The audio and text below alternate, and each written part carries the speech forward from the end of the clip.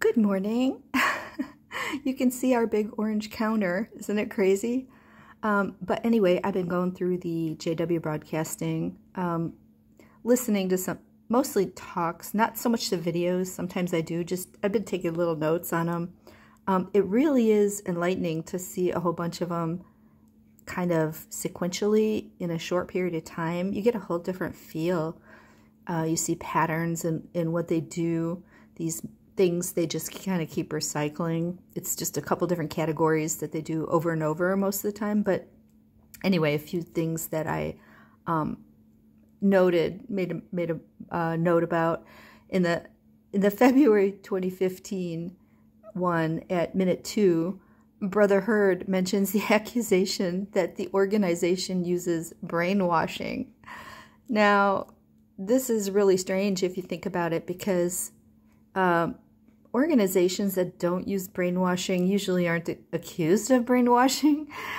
And I think I've seen this a couple times in the literature too. I mean, that's really weird. Isn't there a few reference also about why they're not a cult?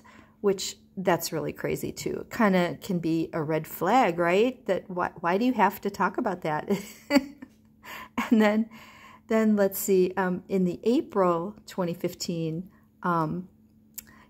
this is great. He's talking about the missionary journeys of the Apostle Paul, and he tells it in all like JW lingo, an assignment, a return visit, opposers. I mean, they're just reading those words into the Bible to make it seem like they're the fulfillment of the first century church, whatever. And again, at minute 20, he talks about the urgency, essentially is what he's saying, the urgency of needing the publications in foreign lands and languages. So then a couple things in the July 2015 broadcast at minute 22. I found this very interesting. He said, we don't engage in rebuttals to certain things that people would say about them that are negative. I've noticed this for a long time. Even when they talk about apostates or opposers and their points or their information, they never tell you what they are. They never tell you any specifics because they don't want you to know about it.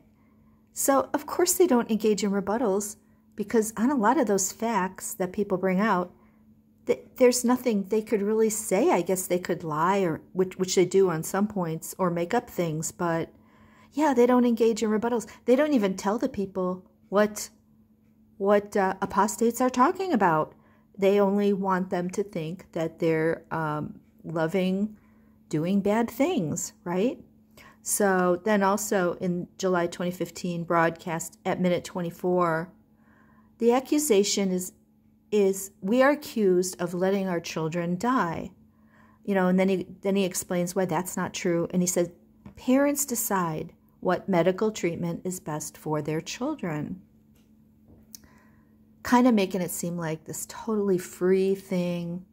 It's very deceptive. It's very disingenuous. And even while they're under these still medical dictates about what parts of blood and if you can store your blood, and historically they've said things like you might be worried that your child will not be resurrected or be in paradise if you let them have blood. Parents decide, because when you talk to witnesses, they actually think it's all conscience matter. And we know it's not. You can read about it in their different publications. The whole thing about blood and the different rules and forbidden fractions and being even declared disassociated if you're not repentant enough. Many people think not being repentant enough is so undefinable, and it really leaves a lot of discretion to the elders. And some people even say it just depends if they like you enough or if you do enough for the organization, if you're going to be declared repentant or not, if you are found out to have taken blood. So anyway, that's just a few things from some of the ones I watched Talk to you later.